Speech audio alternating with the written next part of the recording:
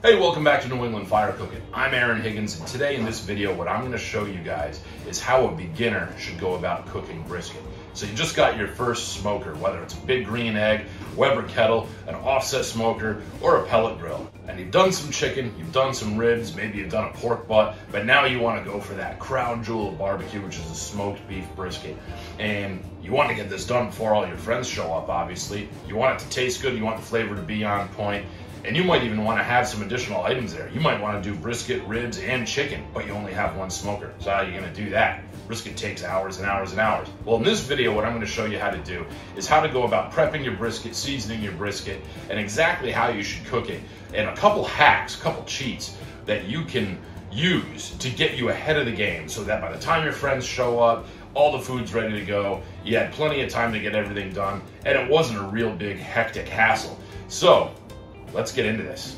Okay, so here we are, early morning. A lot of beginners don't realize that they need to trim their brisket. I'm about to put some photos up on the screen right now so you can see what this brisket looked like before I trimmed it. As you can see, there used to be some discoloration. You know, this brisket was a little bit bigger. I rounded this out right here. Okay, I took some fat out of here, and then on this side in particular, was full of fat. Okay, this whole area was full of really hard fat, and that's called the decal. Okay, and that's not going to render. That just will not render at all. It's just going to be a big glob of nasty goo that you don't want. So anything that's brown, anything that is discolored, you want to trim that off. You really do. Stuff like this, where you have some marbling going through there, and this isn't the best brisket I've bought, you guys, I gotta tell you. This is a select. I'm really not all that thrilled about it. Got this huge butcher's cut right here in the point. Instead of holding together like this, someone slashed into it during processing. So once again, it's a select. It's okay if you're gonna use this in the backyard. You just want to do the best you can to make it be good.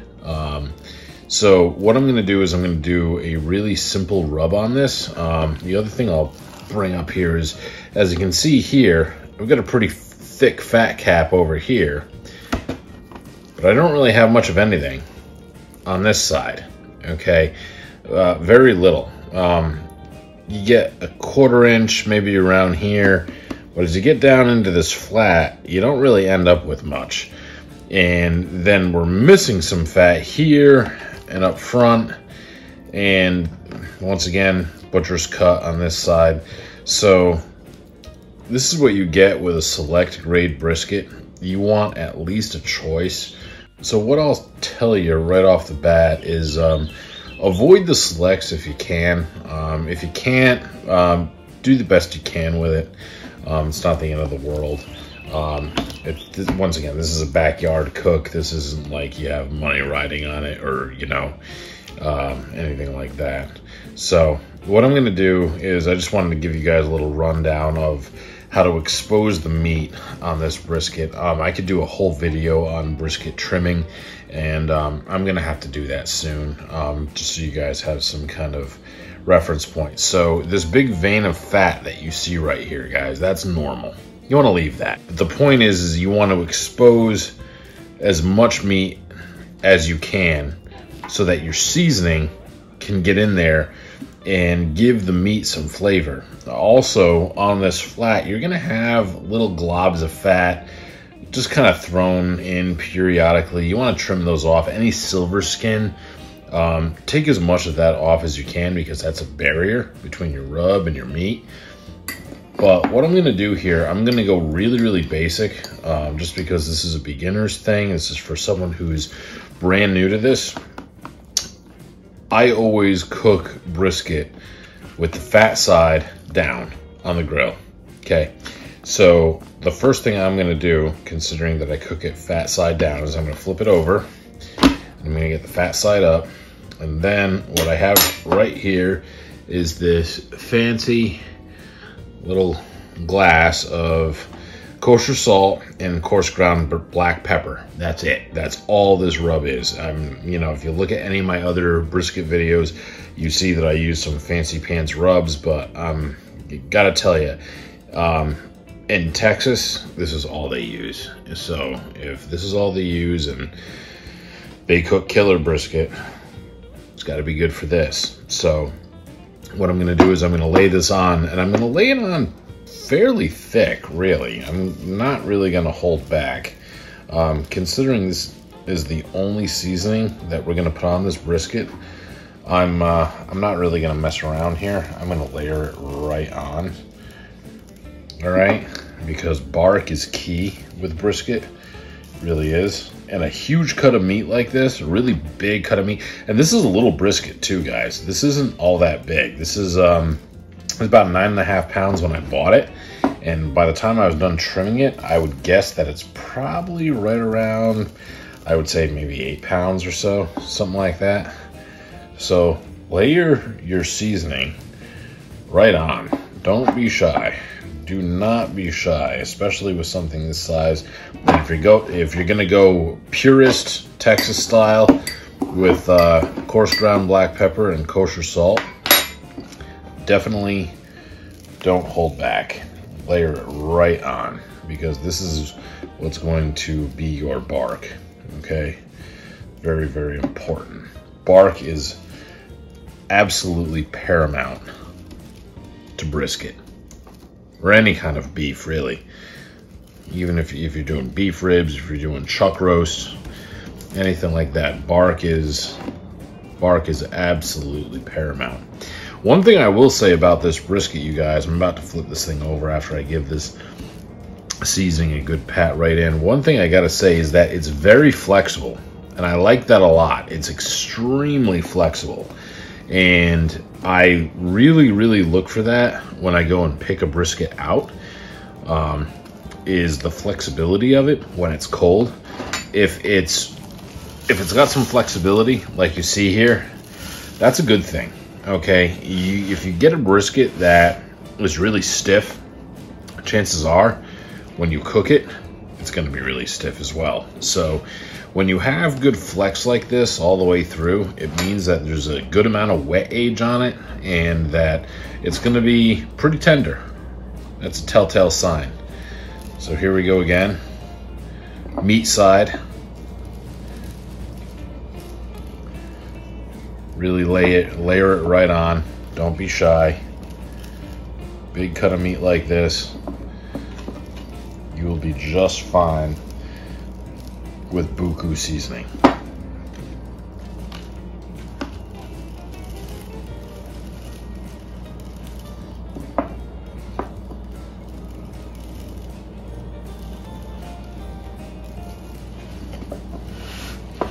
Don't worry about the sides. We will certainly get them. There's plenty of leftover rub. That's what I do. I season the top and I season the bottom, or the fat side and the meat side, depending on what side you like to cook your brisket on.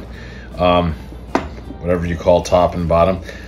I'll season one side, I'll season the other side, and then once I get each side seasoned, what I'll do is I'll roll the sides in the rub that's left over on the board or on the tray or whatever it is you have your brisket sitting on. Just roll the sides right in it and you'll pick up all that extra rub and you'll be in really good shape. So just like this, go right around, dab your sides, your bottoms, your everything. Get a good coat of rub on the brisket. You could always come in afterwards and get it all patted right in. And that's your basic brisket rub. 50-50 kosher salt, ground black pepper, coarse ground black pepper. Kosher salt, coarse ground black pepper is a win every time. It's good enough for Texas, it's good enough for me. So now we're gonna go get the smoker fired up. Okay, so we are looking at sunrise here in beautiful, beautiful New England. And I'm down here at the grill and we're gonna be using my offset today.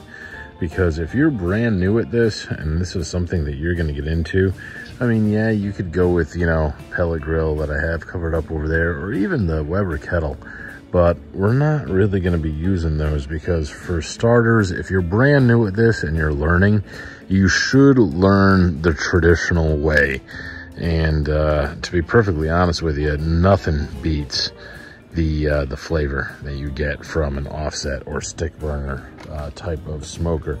So what I have here is I have a big hodgepodge, to be honest with you. This is going to be a long, slow fire today. I've got a big bed of B&B briquettes at the bottom, and then I layered on a little bit of royal oak lump charcoal up top, and then I threw some pecan wood chunks on top. Now, typically Texas style anyway, you're looking at post oak for brisket, but in the event that you don't have post oak, pecan is just fine. You might be wondering why I'm using a mix of charcoal. There's a couple different reasons. One, briquettes, believe it or not, they burn longer and they burn evenly. Lump charcoal has a tendency to burn hotter and faster, and then depending on the size of the pieces that you have in there, some might burn faster than others, but they do impart a great flavor, which is why I'm using these. Okay, so I don't know if you can see it, but down here in the corner, in the very corner, I've got a tumbleweed fire starter. I actually have a couple tumbleweed fire starters, and I have the old map gas torch here. And what I'm going to do is I'm going to blast these through the vent.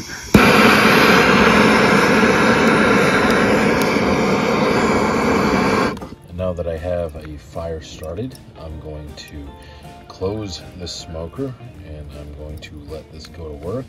And once our smoker hits 250 degrees, I'm going to dial back on these vents a little bit. We're going to get this brisket on. Okay, so once your grill gets up to 250 degrees, you want to dial your vents back a little bit. And what I'm going to do right here is I'm going to set this brisket directly in the very center. Now, notice how I have the point of the brisket facing towards the firebox. This is the thinnest end of the brisket, okay? This is the thickest end, all right? So I want the thickest end pointing towards the heat. Okay, just helps for a more even cook. Now, if you're using something like a Traeger or a Pit Boss or any kind of pellet grill, it doesn't really matter what end you point it at, because usually on those, at least on the bigger models, the firebox is in the very center of the grill. In fact, on my Traeger, I noticed that the rear right corner tends to be the hottest. But with an offset smoker like this, if you're using a $200 smoker like this, and if you're brand new at this, you should definitely go with a charcoal offset like this, or a Weber Smoky Mountain, or some kind of ugly drum or a can smoker. If you're learning how to do this the traditional way, what you want to do is you want to face your point towards the heat. Now, if you're using an ugly drum or a can or something like that, then you don't really have much of a choice. You're going to be setting this directly over the heat. But in this particular case, using the Char Griller Smokin' Champ, we have got this point facing the fire. Okay, so it's been an hour. We got our ThermoWorks dot plugged in here. I got the temperature set right at 165. I just put the probe in the deepest part, or the thickest part of the flat.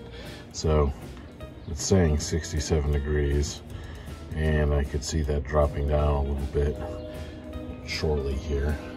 But regardless, at 165, that's a magic number, or by color. If you look at this and it's, say, like 159, and it has a deep, dark red, almost like a mahogany or redwood color, that's when you know it's time to wrap this brisket in foil. We're gonna get this closed and we're gonna let it roll. Okay, so this color right here, you guys, is exactly what I'm looking for when it comes time to wrap a brisket. We're not quite at the 165, we're right in the middle of the 150s, okay? But this like dark red color that you're seeing right here, and you're starting to really feel a good crust build up on this brisket, that's exactly what I'm looking for when it comes time to wrap. Okay, so what I'm about to do here is going to seem like utter heresy for most traditional barbecues, and they're right. Normally I would never, ever do this, okay? But you only have one smoker, you don't have three, and you want to get ribs on, you want to get chicken on, you want to put some other cut of meat or cuts of meat on this smoker. You want to be able to get all this done before your friends arrive. So what I'm about to do is I'm going to show you how to finish a brisket in your oven after you have it on the smoke. So this has been here for about 4.5, closing in on 5 hours. So when you wrap a brisket, you got to keep in mind, it's not going to take on any more smoke, okay? You're wrapping it, and that wrap is a barrier. So what I'm going to do is I'm going to set this right in this pan, just like that, okay? And what we're going to do is we're going to cover this with foil.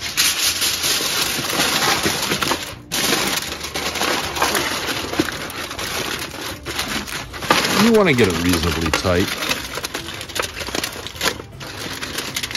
The reason I'm using this pan is because it's easier to move back and forth from the grill. Plus, I don't really have any huge tin foil right now. If I did, I would just wrap it up like a meat present, set it in the oven with the pan underneath it. But because I don't have any massive tin foil that would really encompass this whole thing in one shot, I'm doing it in the pan with 2 pieces of foil over it. So you want to leave your probe exactly where you left it. You want to take it out, just leave it right where it is. What we're going to do with this brisket is we're going to put it into a 250-degree oven. We're going to put it dead center, right in the very middle. As far as height-wise, you want it right in the very middle. You might want to, depending on the size of your brisket, how tall it is, you might want to lower your rack down maybe 1, but not too much more than that. It's only 250 degrees, not very hot. And what we're going to do is we're going to set our ThermalWorks dot probe to go off at 198 degrees. Okay, so here we are, 198 degrees. I'm going to shut that off. Turn off this alarm.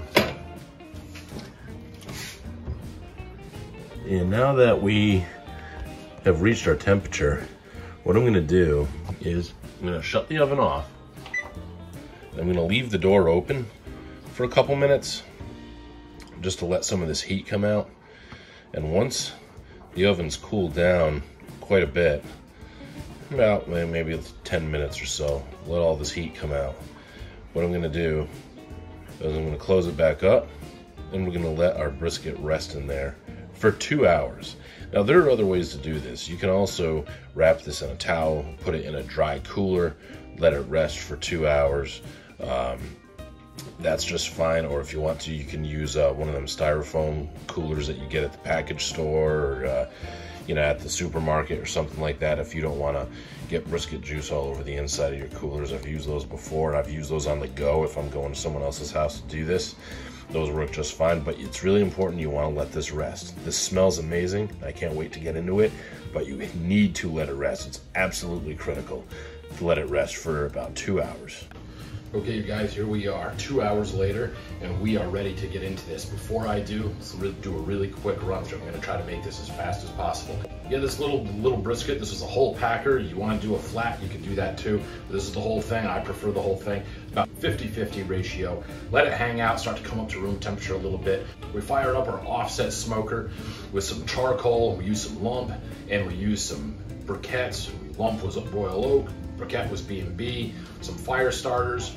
Got that going, just lit one end of it right near the vents, let it slowly burn across. We tossed some pecan wood on there, and then we let it roll until it got this really nice dark red color on it. And if you probe it, and you probe it right in the thickest part of the flat, and your ballpark internal temperature for wrapping is right around 165. Now that's a ballpark figure. You don't have to be at 165 every time you go to wrap. If the color's there, I wrap. That's what I do.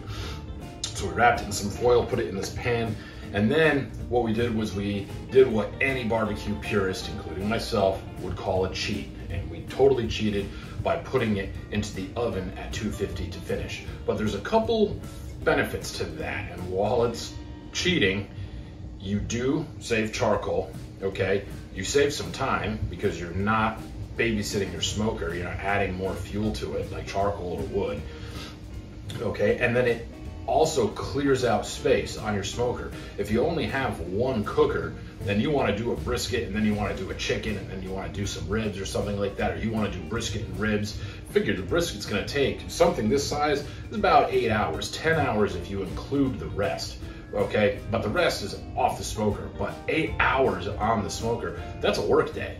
So if you want to do a brisket and then you want to do ribs that are going to take 4 to 6 hours depending on how you cook them, a good cheat is to toss it in the oven, because smoke does not cook meat, heat does. Don't let anybody ever tell you that smoke cooks meat. Smoke gives it flavor, heat is what cooks your meat. Heat the meat. So we set the oven at 250, got it in there wrapped, left the probe exactly where it was. We wrapped around that probe, and then we set the probe for 198 degrees, let it sit in the oven until that alarm went off. Once the alarm goes off, all we did was I shut the oven off, and then I opened it for about 10-15 minutes. You want to let the majority of that heat out, and then I closed the oven again, and I let it rest inside the oven. You can do it in a cooler, wrapped in a towel. I've done that numerous times. You just got to be aware. You don't want to use a towel that's all that great. You don't want to use your mother's, good bath towels, or your wife's good bath towels. Use an old, Raggedy Beach towel they don't care about, because 9 out of 10 times you're gonna get brisket juice on it. Okay, so after a 2-hour rest, we took it out, and now we're gonna get into this. I'm gonna get the camera over here, and I'm gonna show you exactly how I go about carving this brisket up. So when I carve up a brisket, the first thing I do is I find the very edge of the flat, which is right around in here. You can find it with this big fat vein right here that you can see. Okay, what we're gonna do is we're gonna start up there, and we're gonna follow that fat vein all the way down. And what we're doing here is we're separating the flat from the point. Okay, now the point I'm gonna leave right in the juice for now. The flat, I'm gonna move over here. I'm gonna get right on this board.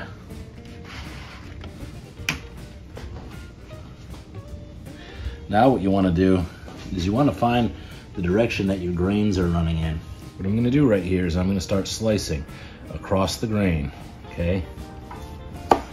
Now, keep in mind, you guys, your flat, very good chance, especially with a little select brisket like this, is not going to be nearly as tender as the point. I do about 1/4-inch slices.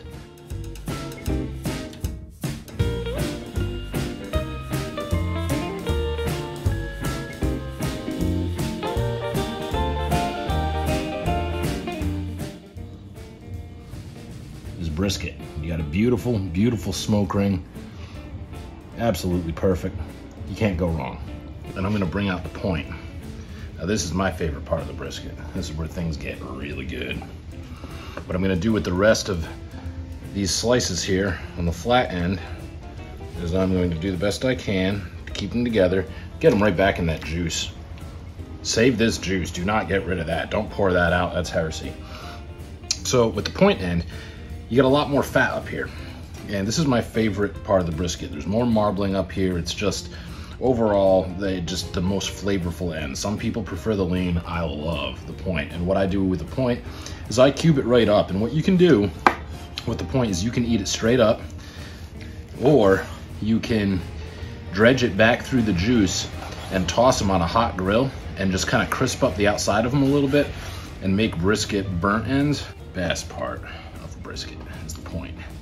I'll show you why in just a minute. Okay, you guys, so I got this beautiful, beautiful pan full of sliced brisket.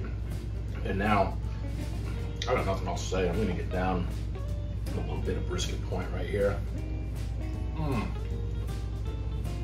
Marvelous, absolutely marvelous. I love brisket point. The fat just renders, it's like butter. The flavor is so good, so good. But, of course, I gotta get in here and go for one of these slices. That just pulls right apart. See? Comes right apart. You totally want this when you have brisket. Oh, it's so on point. And I gotta tell you, Salt and black pepper is really all you need. Usually when I do briskets, I like to spice things up a little bit. And, you know, just put a little, your own personal flair to it. Just use a savory rub. Don't really use anything that's sugar heavy, like a sweet rub. It doesn't come out all that great. Especially with beef. Beef, you want savory. You want to taste beef. And salt and pepper is about as savory as you can get, but oh man. Oh man. This is something you can just eat all the time. And if for whatever reason yours comes out a little tough or dry or overcooked, don't lose heart in that. There's a million different things you can do with brisket that might not be completely tender or just a little overcooked or something like that. You can chop it up and you can put it in chili. You can make nachos with it. You can make tacos with it. You can do all kinds of. You can put it on. You can put it on pizza. You know, just chop it up real fine. The flavor's still gonna be there. Okay, even if it's not this amazing tender brisket.